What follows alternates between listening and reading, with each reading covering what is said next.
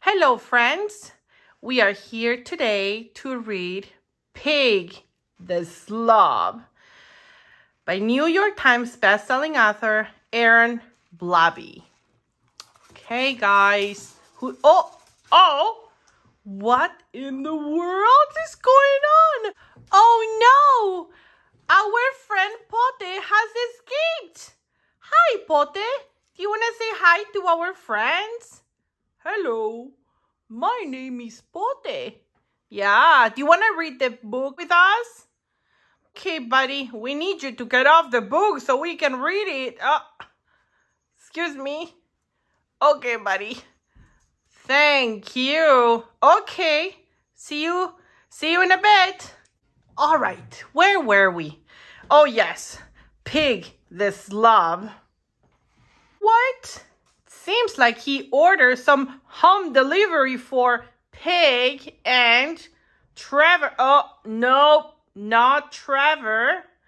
With extra large milkshake and nuggets. Oh my goodness, this definitely is a slob with no tip. It's not very nice, Pig.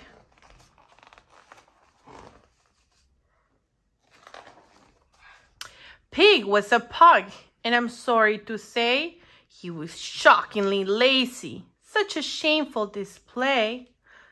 Lazy. He won't even get up to go for a walk. He lived in a flat, horizontal position, which left him in truly appalling condition. What in the world? He's just laying down on the sofa, eating some very cheesy pizza and eating what? Candy buttons? This is not looking very good, guys. Full of candy and soda and thick mozzarella, Pig was a hardcore, full-time sofa dweller.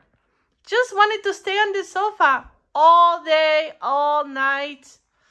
Not very good for you, Pig. His only exertion was swiping a screen. Swipe? Stare? Repeat was his grueling routine. Sure, once in a while, he would lift a remote. But it made him quite tired and his ankles would bloat. That's because he's not moving much. He's just on the sofa eating and eating. Flat on his back, he'd relax with a sigh, binging on TV and nuggets and pie. He's watching The Real Dogs of Beverly Hills? What? Oh, he's eating again? Oh no, not very healthy. A bucket of chicken, jumbo pop, and a hot dog somewhere here in the sofa. And that looks gross. That just looks really yuck. Pig dug in deep. He was part of the couch. An immovable lump in a warm, sticky pouch. Trevor was worried. Pig's health was at risk. We should take a quick jog or a walk, nice and brisk. See? Trevor wants to be active and healthy, but no. What? Look at this guy. Pig stared from his stupor. His reply was quite tart. He simply said, no, and then unleashed a fart. That fart must be so stinky. Look at all the food he's been eating, guys. You better cover your noses before you faint. Oh, no. We would have so much fun, though, said Trevor once more. It was a suggestion Pig chose to ignore. Lap, no. He kicked it with his foot and slapped poor Trevor. That's not very nice, Pig. Trevor is trying to be a good friend. From a bunker of sloth with no sense of shame, Pig returned to his ice cream and video game. This is not very good for you, Pig. You will soon realize. And that's when they heard it. Trevor stopped in his tracks. What's groaning? Asked Pig. Through a mouthful of snacks. Look at all the food he's got in his mouth. He can't even talk. The first groan was subtle. The next one was not. The floorboards were groaning. Yes, groaning a lot. Could that mean my tummy? Asked Pig, blinking slow.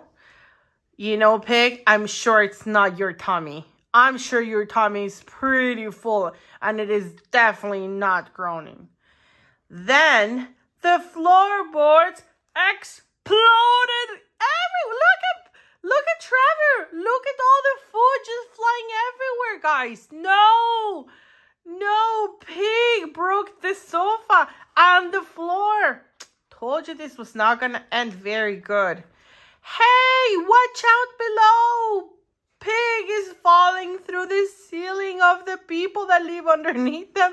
Look, they're terrified. Pig is about to fall on top of them with all the yuckiness of food. Oh, no. Well, these days it's different, I'm happy to say. Pig makes an effort to come out and play. He's up off the couch doing cartwheels and squats. He practices yoga and goes jogging a lot. His workouts are great, but the part he likes best is when he gets home. He can have a nice rest. What is he doing now? He's trying to eat a whole chicken. Oh, Trevor is very worried. Maybe Pig did not learn his lesson. Let's wish that he did learn his lesson. And that is it, my friends. Until next time.